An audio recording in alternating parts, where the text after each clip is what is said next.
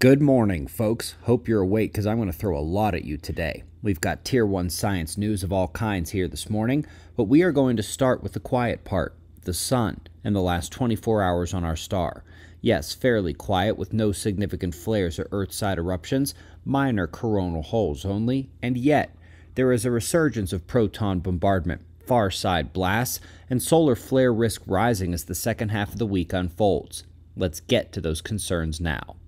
Starting with the fact that there is certainly reason to keep watch. Not only do we have a modestly sized and complex active region crossing center disk here, but there are incoming spots and a brand new one in development and growing quickly. This growth is in less than the last 24 hours, and if it gets any bigger, its flare risk is going to surge. Got big incoming spots behind it as well at the limb, so enjoy this quiet on the sun while it lasts. It's notable that a sun-diving comet came in, burned up on approach last night. This Kreutz family comet brightened significantly on its approach before fizzling in the upper corona, and right where it entered on the far side, a big CME erupted early this morning.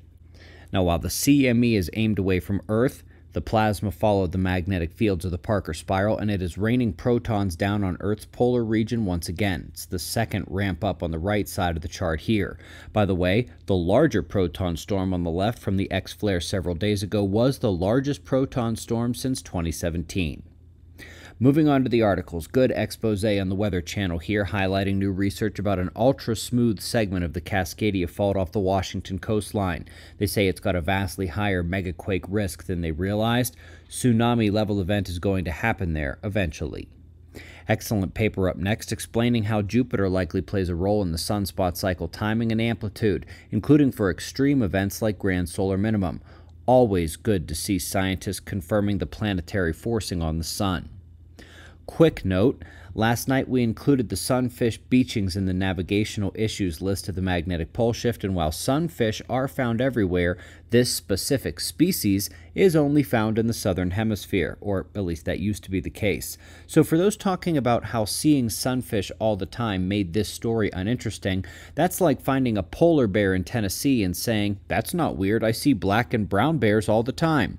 These southern hemisphere sunfish have only been spotted in this unusual location since the 2006 magnetic anomaly and shift acceleration.